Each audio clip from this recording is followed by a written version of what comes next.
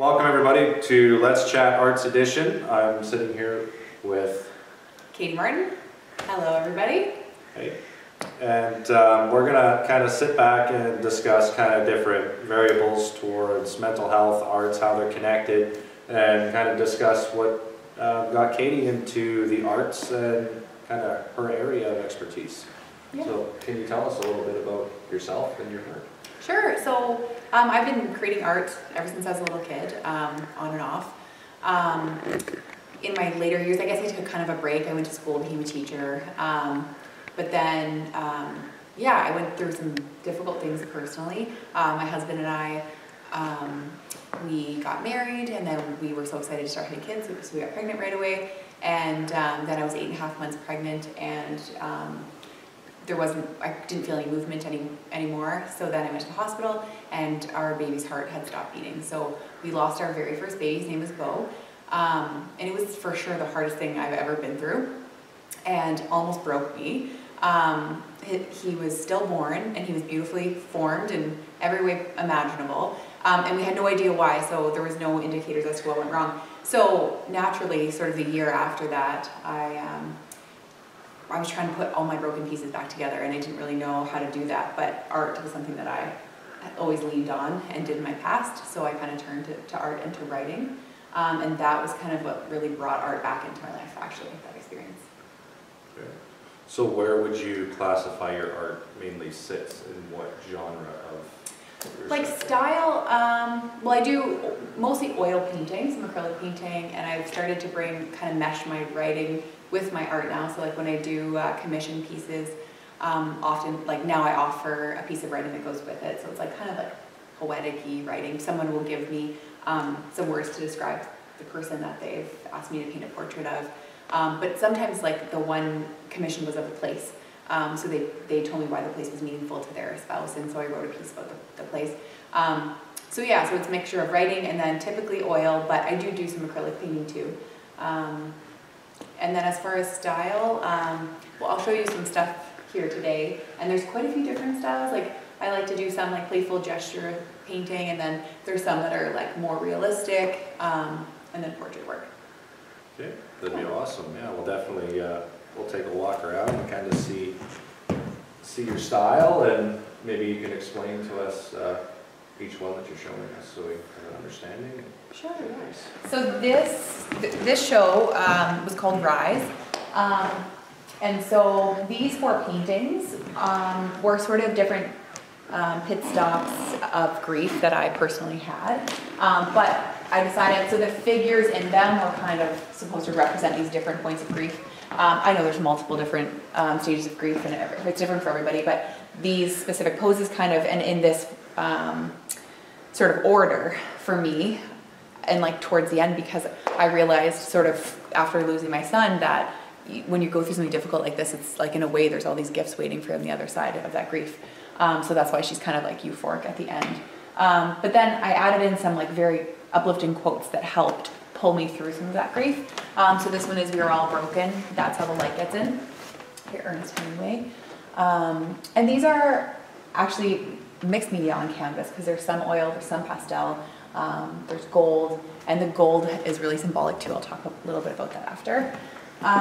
So this one, the quote is, "Weeping and aching, I long to honor your passing, I long to honor your life. Searching everywhere, I found only one answer: honor myself, become all that I am, and carry you inside that beauty." This one, "I had loved the stars too fondly to be fearful of the night." And this one is, "She made broken look beautiful and strong look invincible. She walked with the universe on her shoulders and made it look like a pair of wings." So those 4 kind of go together. And then over here, let's see, there's 6 portraits. So the idea behind this show was to highlight people who had gone through really difficult things, but who had risen above. And so I wanted the stories to all be different. Because of my situation, I have a kind of a bigger infant loss community around me, but I wanted the stories not to all be infant loss. So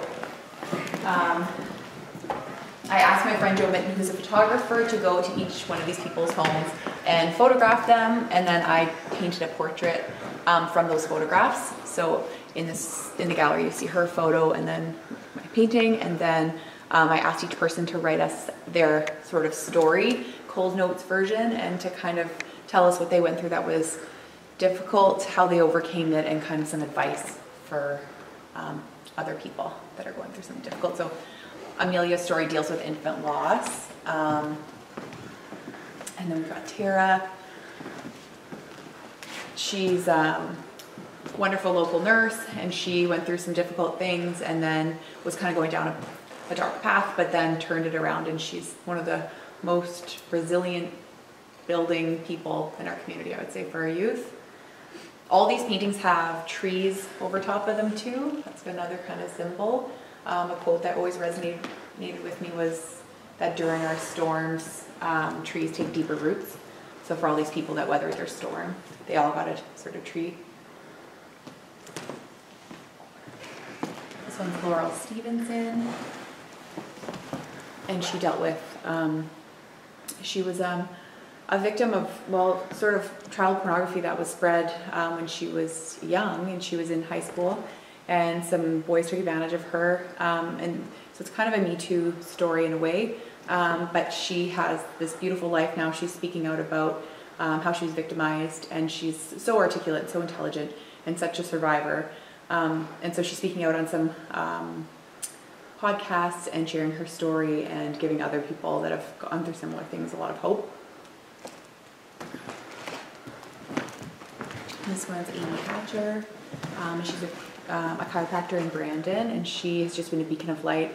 Her son passed away, I think, a year and a half ago in Brandon, and she has done crazy amounts of fundraising for organ donation since then, and she's been keeping his memory alive and speaking out.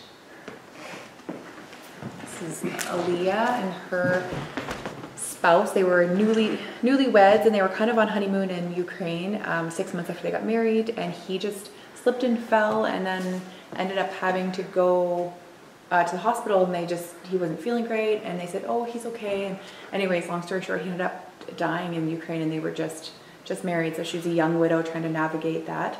And again, if you met her, she's just the brightest person, so happy, so positive. You'd never know she went through anything. And then we know this guy. We got Jeff right there. So Jeff's story. Jeff, yeah. You do want to tell it about? No? Okay, so Jeff, well, Jeff went through some difficult things too, and like survived abuse of many different kinds, was also kind of went down a dark path, and then turned it all around, and like to be sober for how many years now?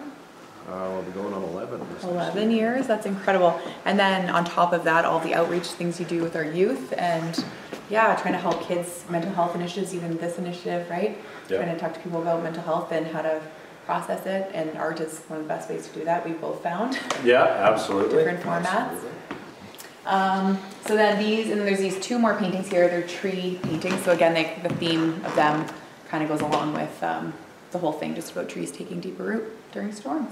But they kind of showcased, my different styles of painting too. The gold, maybe we can sit back down here. The gold is a different theme or layer, I suppose. So not long after I let go, when I did that show, it was called Kitsukuri, and the whole Kitsukuri, I'm sure I'm butchering the word, because I don't know if that's how you pronounce it, but it's a Japanese term, and it means to repair or fix with gold. So our culture, like we often see, it's like a very throwaway culture. So something breaks, we throw it out, get something new. But I think the idea behind this word is that like if something breaks, they fix it or mend it with gold, and then the object is seen as being more beautiful for its history after. And I remember after losing our son, I remember like people would say to us, oh, I just feel so heavy when I think of you, and they weren't trying to be hurtful, but it was true. And so I remember thinking like, will it ever be shiny again? Like, will I ever? And then I read that quote, and I had read it before, but it didn't really resonate the same. So when I read it that time, I thought like, oh my God, like you can go through really difficult things and you can become even more beautiful after. So that's when I did that show, Kitsukuri, and it was kind of big washes of color, and in between the colors there was these veins of gold. So this show is kind of like a vein off of that show, but in this one, that's why I wanted to honor other people, because I realized there's so many people around us that have gone through really difficult things like yourself and that have risen above, so it's such a nice platform to be able to honor them. Well, it showcases that there's people in everyday society that they may not have the same situation 110%, but they at least are going to understand and are approachable. Or you don't even know, like somebody in society you deal with every day, you don't even know what they've been through, right? Well, exactly. Yeah. Did you find that despite the negativity and all the grief stages that you were going through, that there was really no obstruction in your art? Like it poured out of you more than it ever did before? Oh, 100%. Like, so I wrote this book, and like I'm not a writer, or I didn't consider myself to be by any means, but this specifically, and we all know like writing is such a form of art too, but this poured out of me. Like and I'm so glad I got it on to paper, because even a year later, like I wouldn't remember the experience as well, right, as I did when I was going through it. So yeah, right after losing Bo that whole year, like I don't know, I didn't think it was gonna be a book or anything, but it just poured out. I just felt like I had to write, and it felt cathartic. It felt like a release, and it felt really good. And as I was writing it, I was also like, I'm a self-help junkie. So I had found all these books, and I already had some books to pull from, but, and then as I was like reading stuff that was like helping me, I was like, oh, you know what? Like this will really help other people too. So then I started like writing the excerpts from these books that were helpful down. And then I was like, at the end, I was like, oh, there's like something here, you know? So yeah, but 100%, I haven't had that kind of same like creative pull since, like, it was so strong right after losing him. So, and then like I said, this was kind of a springboard off of it, because it's what I'm passionate about. And that's what I've said to my students, my high school students in art class. I said, you know, the wonderful thing about art is that you can use it to highlight anything that's meaningful to you. Like, you know, maybe resilience isn't what seems super important to them at this age, but everybody has a cause that's important to them. And to be able to use it for that is pretty cool. So, well, I'd love to hear more about how the process of making art helps in healing. for sure. Even for both of you, I think probably have something to say about that. So the two art forms in conversation would be interesting. Yeah. Like I know with myself, and whether it's my solo music or the duo that I'm a part of, we find it very euphoric and kind of, I don't know, you feel 10 times better when you're doing your craft based off that bad memory. It's almost like coping with your past. How do you see that on your side of the art section? Yeah, like I think just like being able to spin something like tragic or difficult into something beautiful, like it helps, like you're physically doing it, like, right? So your hands are like touching it and you're making it, and then to see the aftermath of it, it's nice to see that it's spun into something more beautiful. Like you took this difficult thing and made something out of it, right? Absolutely. So do you find the more, for lack of a better word, but the more you focus on that negative experience, do you find it to be more life-changing than any other negative experience?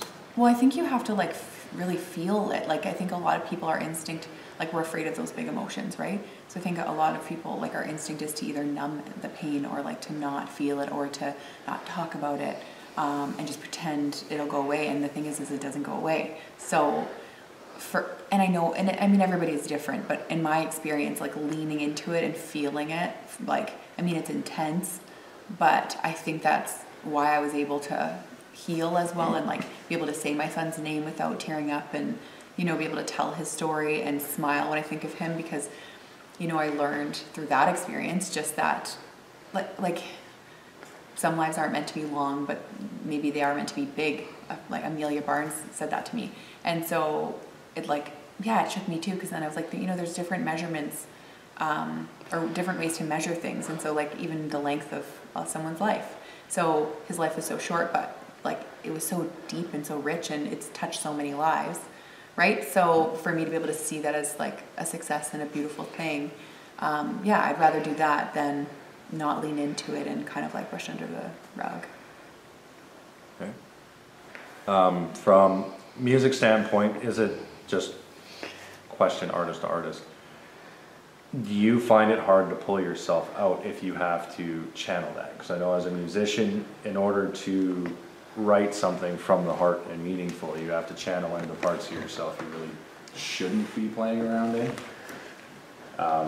Do you find it hard to pull yourself out of that sometimes?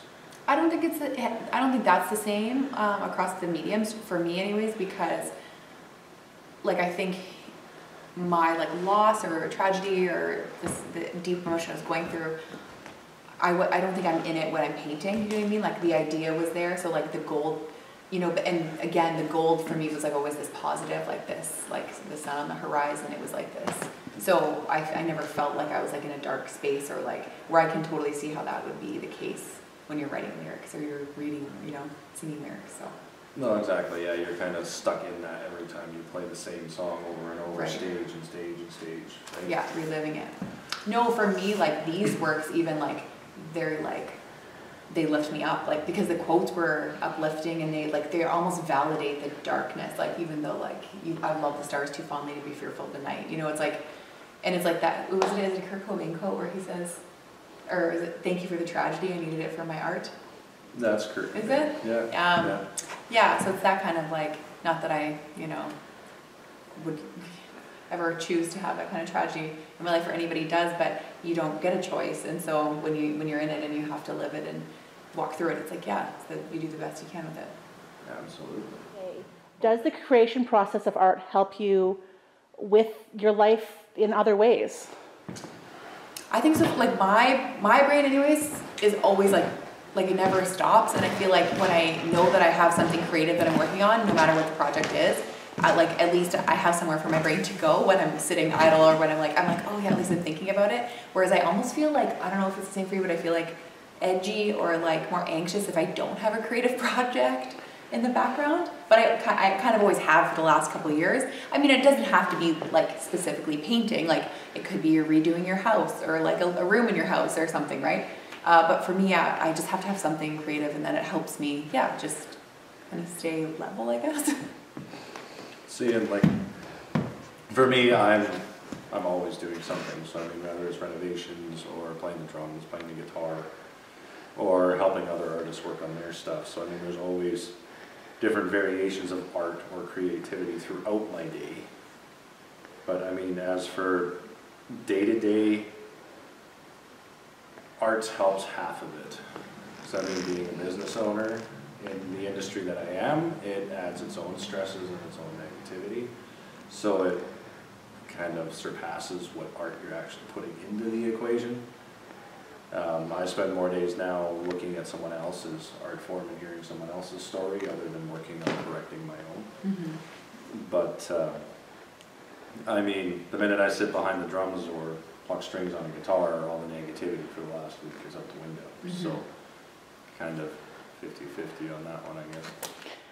So it sounds to me like both of you produce something in the course of your art, whether it's songs, whether it's paintings or poetry or whatever. So what do you think for yourselves personally is really what helps you? Is it the process of creation, or is it seeing what you have created? Oh, process for sure. Yeah, for me. I tend to agree. Like there's something that happens in that process that I'll speak on the music side of things. Like when you're thinking, you write your lyrics down, and it's all based like from the heart. They're all rough. They're kind of half the words, half the time don't even make sense. But as soon as you sit with a guitar and you just start reading your lyrics, it just pours out of you, and just the brightness and the emotion ringing from your guitar just uplifts you that little bit. You sit behind the drums, you start adding that drum line to it, and it just elevates it even more, and it feels euphoric, I guess, in a sense, is the easiest way to put it. Mm-hmm. On like the music side, is it similar on the art side? Yeah, it's definitely, because it's not the end result. Like, and I try to tell my students that, like, if you come into my class and you are working on your piece for the entire period, and like you throw it out after, that doesn't matter, like it doesn't change, like you'd still get an incredible grade, because the process of creation, like the best artists in the world have closets full of terrible paintings, like we all do, right? Like you're never going to learn or do anything any better so you can't be attached to the end result, so to speak, right? So, but when you're, like they say you're in flow, right? So when you're in flow, it's like painting's the only thing I can do where I'll forget to feed myself. Like I'll lose track of time. Like I'll be, oh, it's like 7-8 hours have gone by. Like I should probably like eat something. So yeah, there's not a lot of other things I can do where I'm so sort of in flow that happens. Or you get stuck on that. No, just gotta finish this, and then it's 4 hours later, 4 pieces later. It's, oh, I gotta finish this. Yeah. I think just like people knowing that you don't have to be like good at art to, like, everybody's an artist, like everybody has something to make, and you don't have to be good at any of it to use it. Like we're all creative, we all need that outlet. And like it always, like, it upsets me when people say, oh, I'm no good at art, I don't have creative bone in my body. Like, yeah, you do. And it's like, and you know, the only way that any of us get good at it is by practice. It's like anything else. It's not like you're just born, like, you know, people think that you're just born that way, but it's like, no, usually people had an interest and then they just did it a lot, so they practiced a lot.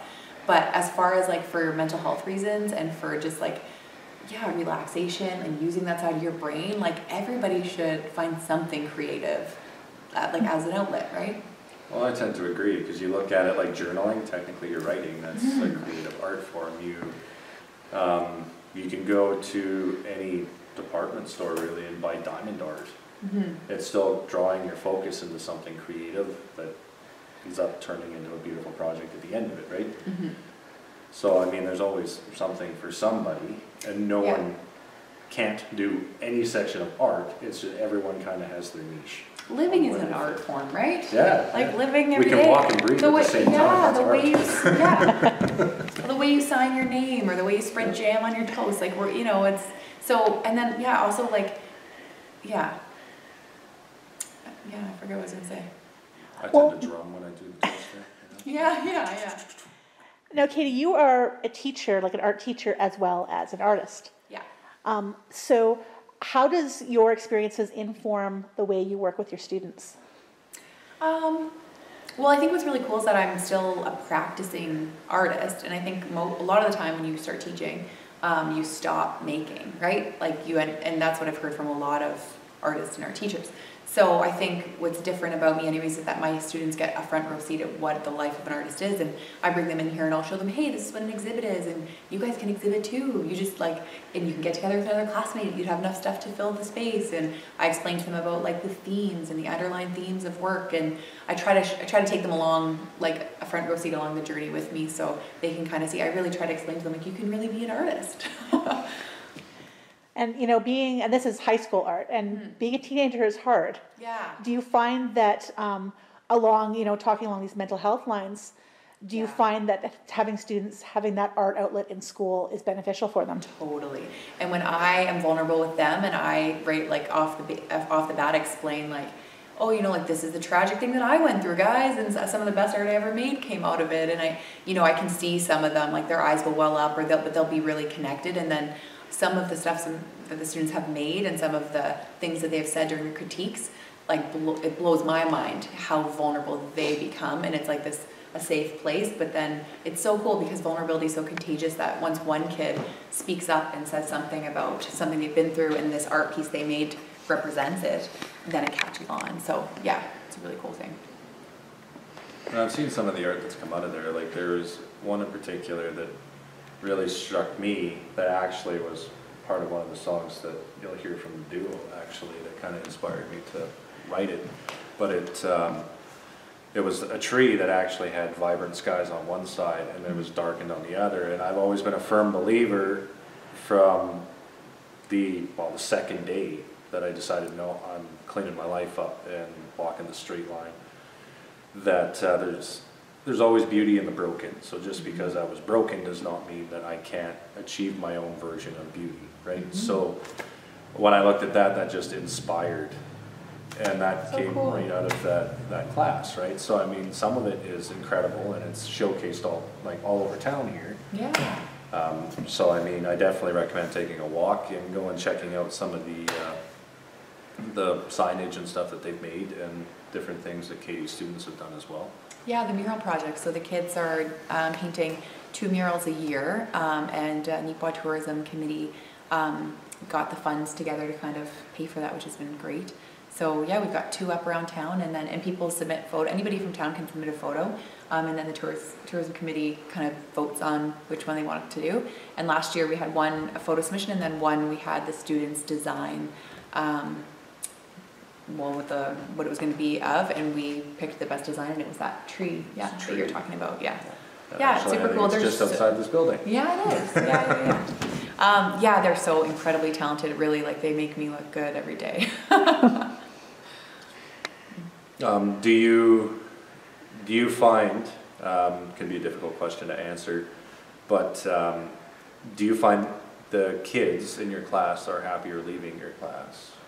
Having expressed themselves in a sense, shaking off that hostility that high school has to offer before they come in. Yeah, and I don't think like I can take much credit for that. I think it's the art room, there's music playing, so, and they like are sitting with their friends, and they're like encouraged to talk to their friends. Like it's a studio set up classroom, so they mostly make in that classroom. And I think a lot of high school is there's a lot of instructing happening at the front of the classroom, so they have to be quiet a lot, right? So it's a nice break in that classroom just for them to be able to just create and kind of relax. So yeah. Do you find in an environment like that you see a lot of collaborative work going on? For sure. Every time we do a project, there's always like a couple of kids say, "Hey, we're gonna do ours together." Like even we did guerrilla art around town, and even that assignment, like I had a couple of kids say, "Hey, I'm gonna do this," and then they're gonna do this, and they're gonna go together, which is awesome. Yeah, it's nice. And I always say yes. Like I always encourage them if they want to work together. And it's never like one person's doing all the work. It's not that kind of situation. They just have an idea and they want to work on it. So being, this is one question I don't, with the other TV series that I'm involved in, I haven't actually had the chance to ask artists of different sectors from myself. But what are your views and thoughts towards the stigma faced that arts is not beneficial to everyday society? I just don't understand it. Like it just blows my mind. Like I guess I just think that people must not understand like how broad the arts is, and that like, you know, it's like infiltrated into every aspect of their lives, right? Like down to like the packaging, like the labeling on their favorite, like it's everything. It's right. So yeah, I guess I just think we're just a little misinformed, I think, because I think if they had the right information, it was like kind of just so obvious that it can't be up for debate. Right? That's kind of how I view it. Or even what's your views on the people that'll sit there and stigmatize arts by saying it is not a career, it is not a profession, you will never go anywhere if you're in the arts. Just selective hearing, I guess. And like one of the big things I have in my classes, I have a couple posters up of all the different careers, and there's like so many, and I try to explain to the kids, like this field is booming. Like there's so many, you can just be like a food, I don't know what they're called, but they like place all the food together for food stylist. A food stylist. Yeah. You can be a food stylist and make like great money, and you're like lacquering burger buns so they're shiny, right? Like it's just endless. From animation and video game design, and like it's just, it goes on and on. Like, and so for them to know now with all of the tools we have, and like we're so connected online, and like it's just, and I do find a lot of our kids now, though, it's becoming more valued at home. Like it's like there's quite a few kids now that I can see the families are like, they want their kids to be good at art, kind of like, they want one of their kids to be athletic. So it's nice to see that it's starting to be a little bit, there's still definitely like the stigma you're talking about, but I guess I just don't, doesn't make sense in my head, so. I just don't really focus on it. But I kind of agree with you there. Like when I first got asked that question, I looked and I said, okay, well, on my side of the arts, do you not have a radio? Yeah. When you sit in your car, what turns on? Mm-hmm. You put in your favorite round object into the slot, what's on it? Yeah. Right? Like that's kind of the way I've always viewed it. Everything would be so dull, right? Like we're dynamic beings, and like that's such a big part of our existence. Well, thanks for being with us tonight, Katy. Thanks. And if anyone's interested in any of your artwork or to have a discussion with you, can you tell them how they get a hold of you? Yeah, sure. I'm on social media on Instagram or Facebook at Katy Martin Artist, or my website is www.katyscanvas.com. Awesome.